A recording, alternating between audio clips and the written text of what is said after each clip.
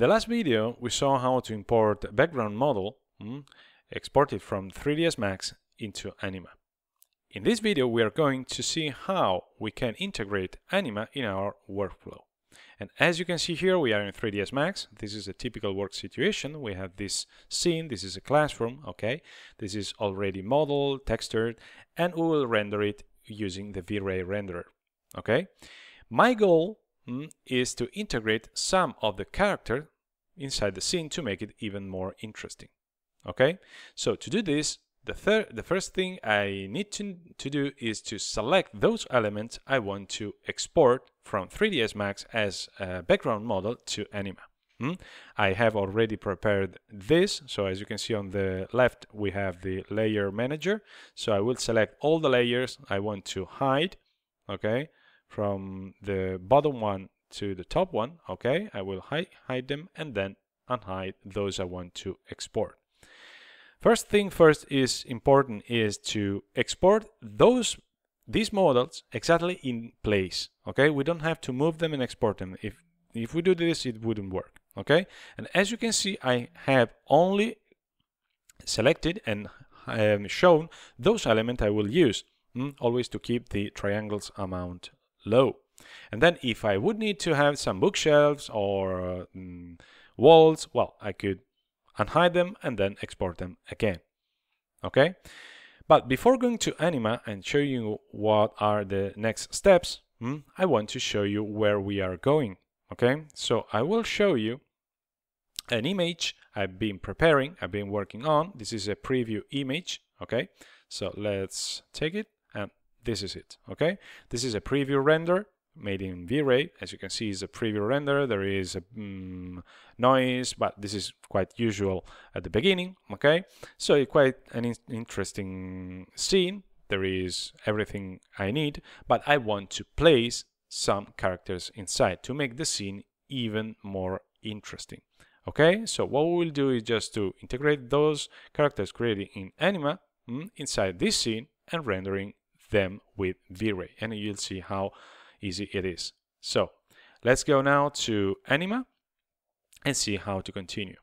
Now, as you can see here, I have already imported all the models, as you can see, and then placed some characters. Those seats are animated characters, and then I have two characters that are ready posed. Now, this is usually not something we would do. I mean, if we want to create a static render, it wouldn't be a problem, okay? But in case of having an animation render, then what we probably would do is to select those static characters and then hide them, or maybe change them with animated ones standing, okay? So this is quite important. Now, one important thing I want to show you is to consider that we still are not ready to take this information and to another 3D program, okay? An external 3D program. Let's see an example of what I want to show you, okay? So usually in a simulation, we have several simulation elements, okay? So in this case, we are going to create a single path, okay, and just talk with it. Now, let's create a path. We create all the nodes, okay? This is just for a sake of demonstration, don't worry, okay. Then we generate the characters, we adjust the width, and so on and so forth. We already know this.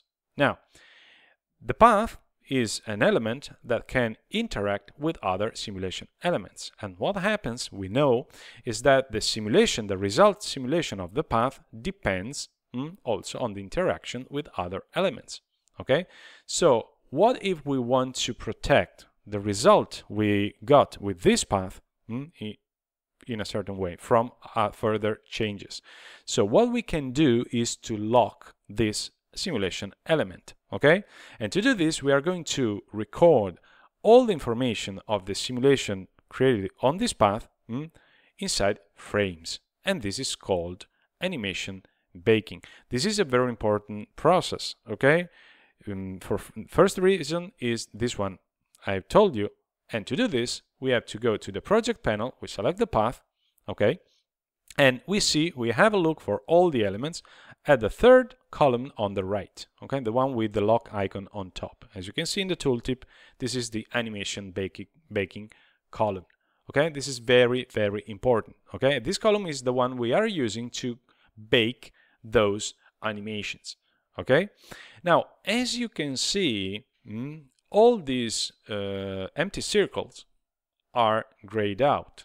Okay, as you can see here. And why is that? Well, it's quite logical. Because if we want to record simulation information and we don't have any simulation information, we cannot do this. Okay? As you can see, the timeline is empty. Okay? We know that the gray bar on the timeline means the simulation has been calculated. So what we need to do is to calculate the simulation, and then we will be able to bake the animations. Okay, so this is quite simple, something we already know. We go to the play button, we click play, we wait for the simulation to fill all the timeline, as you can see, and then we can stop the playback. Okay, so now, as you can see, in the project panel, we have all the elements with empty circles activated. All but one, the background model. The background model is not an element containing simulation information, okay, about characters and so on and so forth. Same thing goes for the avoid areas, okay? Even if they are simulation element, they don't lock. Okay, so now we left click on the empty circle for the path, and the first question, do you want to bake all the information of this element to frames, okay, of this scene? Yes, I want, so I will click yes to confirm this option. Okay, and the second question is, are you sure you want to grab all the information of the parent and children's, record it on frames, and then delete everything else? Yes, I want. This is something I need to do for the bake animation. Okay, and then, as you can see, the small empty circle now is filled in the project panel, and the path is transparent. Transparent means it has been locked. Okay, so we can still select this element. As you can see, I can select them, and here we have an icon, a lock icon on top of each characters, even those ghosts characters. Okay, so this is important. Now, this is important because this way we can protect this simulation. We can go back. Okay, this is no problem at all. I will show you this. Okay, but in this case, it's important to do this. We can protect our work, but at the same time, if we want to integrate this work inside a 3D external program, we need to be sure, okay, to bake all the animation, to be sure that that information we can integrate in 3ds Max, Maya, or Cinema 4D has been locked. Okay, so what we are importing, let's say in 3ds Max, is exactly what we were working for, and we can do this one by one for each element. Okay, or we can do this globally for the whole scene, as you can see here in the project panel. Okay, so this is very, very important. Always baking animation is needed to be imported, but before doing this, let's see how we go back. Okay, so we can select this element again, the path. Okay, we left click on it in the project panel, and another question. Unlocking this will lose all the information recorded in the frames. Yes, this is exactly what I want. Okay, and as you can see in the timeline, the simulation gray bar has disappeared. Okay, so we are exactly where we were before. So now what I will do is just to delete this element, since this is not something I want to export and use in 3ds Max in my scene. Okay, but it was just for the sake of demonstration. So now what I need to do before being able to use this work inside in 3ds Max, I need to lock everything in the scene. Okay, so that is very important. I repeat again. So I will play the simulation to have all the information, as you can see here in the timeline, and then I will left click on the scene lock circle, empty circle, and then again I will confirm the first question, yes, confirm also the second question, yes. And now, as you can see in the project panel, all the elements have been grayed out. So I still can select them.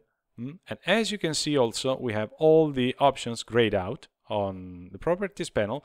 And then I have a lock icon on top of each character. Okay, so this is very important. Do we need to do something else? Do we need to export this scene? No, we don't have to do anything else. We only need to save the scene. Okay, so we can do this using the Control S or the Anima menu. Okay, so this is it, really.